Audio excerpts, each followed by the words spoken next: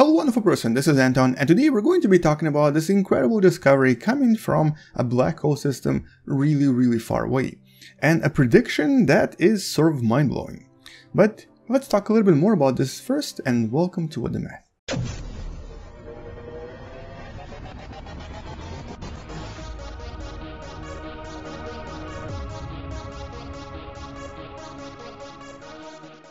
To kind of set up a stage here, I need to first tell you about the actual black holes we're talking about and the ridiculous size that both of them possess. And to start comparing sizes here, we need to actually look at the solar system as the whole. So first of all, the supermassive black hole Sagittarius A star, the one located in the middle of our own galaxy, the one that we've studied quite a lot, is about 4.1 to possibly 4.3 million sun masses. If I were to place it in the middle of the solar system, the size, as you can see, would be roughly around this big. So about 4 times as close as the orbit of Mercury. This is basically the size of the event horizon of this black hole. Now in this particular system we're talking about today, known as OJ287, which is roughly around 3.5 billion light years away from us, so pretty far away, the two black holes involved are a little bit on the bigger size. In this system we have two supermassive black holes. One of them is actually an ultramassive black hole, the one in the middle. And the smaller black hole that you see orbiting around it is roughly around 150 million masses of the Sun. That would make it about this big. Basically it would cover everything including Earth, Mars and the asteroid belt, and would almost reach to the orbit of Jupiter. This is roughly around 3 astronomical units in radius, or about 450 million kilometers in radius, which would be about 300 million miles in radius. So that's the smaller black hole. The larger one, as you can probably imagine, is a lot larger. It's about 18.3 billion masses of the Sun, and here it covers everything in the solar system, which represents about 9 times the orbit of Pluto, and as you can see here is about 67 billion miles in diameter. Now this is a big black hole. It's actually one of the bigger ones we've discovered, but not the biggest one. But what makes this particular system extremely interesting is that we've known about it for an extremely long time, over 130 years. Some of the first discoveries using basically the so-called photographic plates have this system showing us the signs of its existence. And these signs were this right here, these really bright flashes of light that are visible pretty much every 12 years or so. Now what's interesting about them is that they're not really that predictable. Sometimes they happen every 10 years, sometimes they wait a little bit and happen a year later, and sometimes they return back to the 12-year period. And this is something scientists couldn't really understand for a very long time, but a few decades ago we kind of started to understand what's really happening here. And it all has to do with the way orbits change. Now the best example I can give you here is, I guess, Earth and the Sun. We can usually predict the orbits of Earth around the Sun pretty well, but because there are so many other things happening in the solar system, now for example our planet is being pulled at by Jupiter, it also has a little bit of effect from Mars and Venus, there's obviously even effects from Saturn and other planets, eventually it kind of starts changing its orbit a little bit.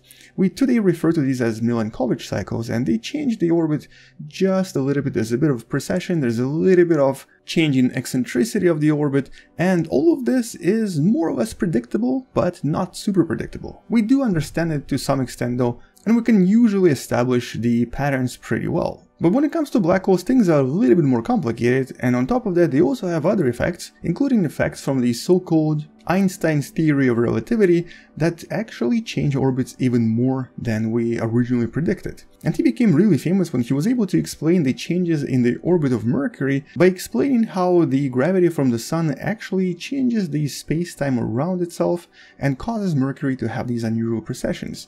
More recently, we were once again able to prove Einstein correct by showing that the precessions around a star known as S2, orbiting around Sagittarius A star black hole, showed these unusual but beautiful patterns that you see right here. These are all formed by the super strong effects from the gravity of the black hole. But in case of OJ287, things are even more complicated because here we have two really massive objects, with precession going as far as 39 degrees. And trying to predict and understand what's happening here took a few years. a lot of years. So first of all, we realized that the orbits here kind of roughly look like this. We have the larger black hole with an accretion disk around itself, and the smaller black hole has approximately a 12-year orbit around it and basically passes through the accretion disk twice in its orbit. These are the extremely bright flashes we're observing, and we're observing for basically over 100 years now. But what may not be apparent in this simulation and actually makes it kind of mind-blowing is that every little flash you see, like for example right now, that's about equivalent to trillion stars in the Milky Way, which is more stars than we have, which makes it brighter than the Milky Way galaxy itself. So every single passage that produces these lights is ridiculously powerful and produces an overwhelming amount of energy and obviously brightness. This would pretty much blind you instantly and also probably just burn you to a crisp. But let's not get things too gruesome here. Anyway, back to science. So we kind of understand the basics, but what we didn't understand is how could we actually predict these flashes every 12 years, because they don't actually happen regularly. And once we realized that Einstein's theories were at work here, we were able to start developing models allowing us to see how the orbit changed with time depending on the mass of both of these objects, because obviously there's a lot of precession going on. There are also effects caused by the gravitational waves, and all of this together forms this beautiful proof of Einstein's theories once again. And so some of the recent discoveries from the last 5 years came from the Indian researchers in Mumbai from this facility known as Tata Institute of Fundamental Research. And they essentially were able to develop the model that brilliantly described what's happening here, but to prove all of this they needed to predict the next flash happening. Basically they needed to find the next flash, look at the night skies and see if it actually flashes. And they tried to do this, but unfortunately, the most recent flash was predicted to happen when everything is sort of obscured by the sun and was unfortunately invisible to most telescopes, except for one telescope. The beautiful Spitzer telescope from NASA that was just retired in January of 2020. And luckily for us, it was able to observe this event basically prior to its retirement. And all of this was also confirmed by this paper right here, allowing us to finally confirm that everything we knew about OJ287, everything we knew about Einstein's theories, and also everything Stephen Hawking predicted about black holes seems to be absolutely correct, because we were able to predict the flash itself to within a few hours. And one of the major predictions in this study, and also in trying to establish the accuracy of predicting these flashes, was in assuming that the black holes are as Stephen Hawking predicted. They have no hair. This is what's known as no hair theorem.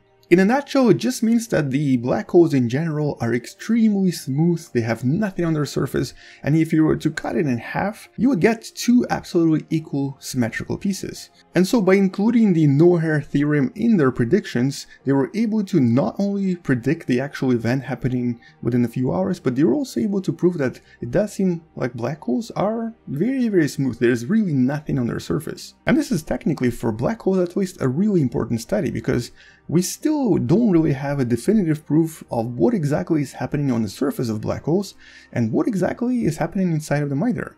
So by at least having one such study that does seem to confirm that black holes are extremely smooth and have nothing on their surface, it gives a lot of other theories, like for example the ones from Stephen Hawking, a lot of credibility. All of his theories, for example, are based on the assumption that no hair theorem is correct. Black holes are smooth.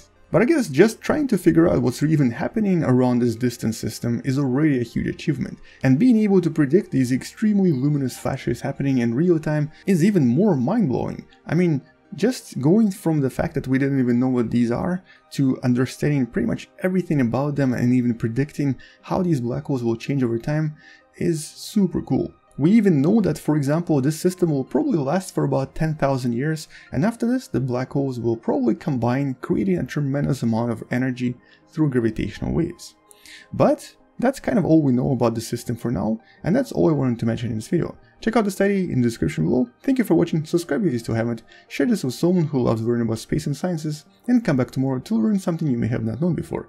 Maybe consider supporting the channel on Patreon, it does help me quite a lot, and alternatively you can also support the channel by buying the beautiful Wonderful Person t-shirt that you can find in the description below. I'll see you tomorrow, space out, and as always, bye bye.